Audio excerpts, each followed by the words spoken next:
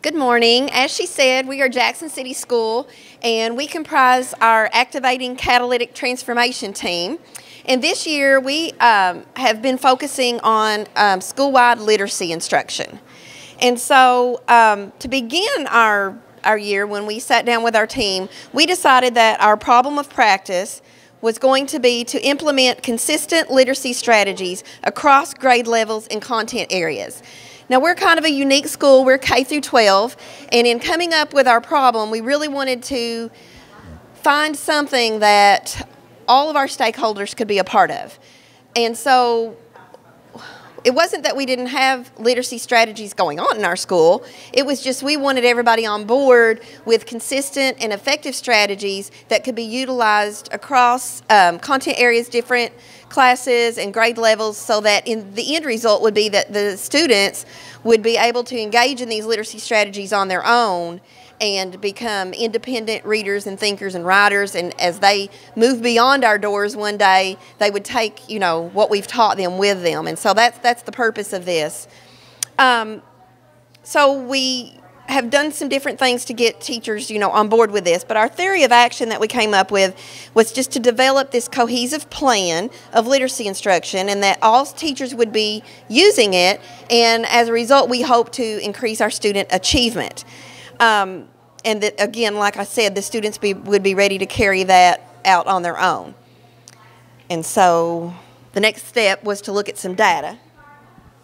All right, so then when we decided to take this on, the teachers, we wanted to sit down and decide just by assessments what our kids needed to work on. So as a group, we looked at all the K-Prep scores, all the MAP scores, and the CERT scores. We do the K-Prep once a year, but we do MAP 3 times a year. And then the CERT is just 6 through 12, and we do it 3 times a year. So if you look, we were 41% below proficiency on the K-Prep, and that was kind of, it correlated with the MAP, which was 41% below proficiency, and the CERT, which was 51%. So that kind of told us that our literacy needed to be improved. So our long-term goal, of course, is to improve our proficiency across all 3 of those assessment areas. And then a short-term goal, we want to just create a go-to guide, maybe a flip book or something that all the teachers can use that is common across our school. Okay, so what we did next was we needed to get an idea of what strategies we were already using in the building and where we needed to go from there. So we did that in a lot of different ways, and we spent a lot of time on that because we wanted to make sure we had compiled a list to choose our best 10. We didn't have a number of 10, but we knew we wanted to stay around that because if we gave too many, we knew it would get kind of overwhelming.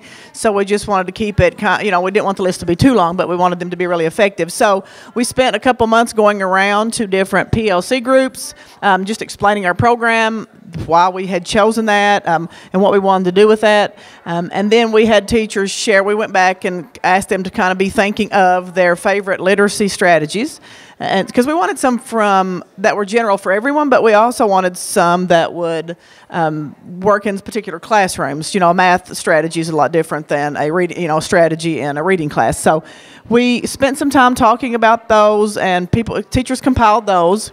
And then after we took all of those that we were given, we kind of used that and narrowed it down to what we felt like were the 10 best ones that we wanted to use. If you'll go on to the next one. And so we kind of what we wanted to do was have some that were, and we wanted them to be adaptable at all grade levels. And so we wanted to pick some that were kind of specific, because if you notice on our list, we have like text annotation, Cornell notes, STRAP. Those are pretty specific. But then we wanted to put some in that had a lot of teacher choice, like the vocabulary strategies and graphic organizers, things of that nature. So we wanted that way that people could make those match the content stuff that they wanted to get across. And if you notice, we have on there some, of course, literacy. If you're not teaching literacy, it doesn't matter what class you're in. We all need to be literacy teachers. I'm a science teacher myself, but try to incorporate a lot of literacy in my classes as well. So you notice we have some that fits everything, and then we have some that, like error analysis, that's a specific one for math. Claim, evidence, and reasoning, we use that a lot in science, but that could also be used in others as well. So we try to get some things that fit all subjects. And so our next step then was, if you go to the next, was to figure out, now, what do the teachers in our building, how comfortable do they feel with those strategies? And so we sent some surveys, and you can leave it there. So we have a link to the survey, but we didn't know if we figured we may not have Wi-Fi to go to it. So I just did a screenshot of the first page. So this is just some of the data that we found out. And if you see the red, if you'll go back, you'll see some of the red. We asked questions like, are you familiar with the strategy? And then we ask other questions like, do you feel like you could teach the strategy to your peers? If you are familiar with it, could you teach it to your peers? Because what we were trying to find out was, do we need to go out and get some training, or can we utilize the teachers that we have? Because we wanted to utilize our own teachers if we could. So that was the whole purpose of our strategy. And we learned a lot from that. So you can see some of the data. The red is what people have not used in their classrooms. And so the next one, real quick, so the next one was, you see that like in this little graph, we could easily tell that we really need to do some with questioning. A lot of people weren't familiar with Cornell Notes or the STRAP. It's a writing strategy. So our goal was to just figure out where we needed to go. What outside training do we need to get, and what can we just use inside the building? And then I think Dixie's going to follow us up with that. All right. And now that we have data and we know the direction that we want to go in, we want to be strategic in involving our families, our community, and, of course, utilizing our teachers as peer coaches, and then, two, seeking that outside professional development to meet the needs that we're not proficient in. So using all of that, we're going to be more intentional in planning our professional development. The work during the PLCs is going to be more intentional.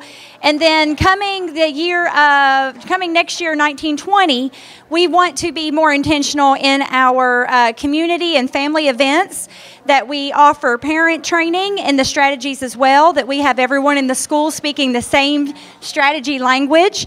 We're going to do a community media blitz. We're going to do T-shirts. We're super excited about celebrating the strategies and the hard work of our teachers. And then, two, bringing in those community resources and our families on board. So analyzing the data and finding out what our teachers know and what we still need to know more about really just guides the work. And in our little K through 12 school, I think we're going to see great results, and we look forward to sharing that with you all next time. And a big thank you to KVEC and ARI for the funding and the support. I mean, we couldn't do it without y'all, so thank you.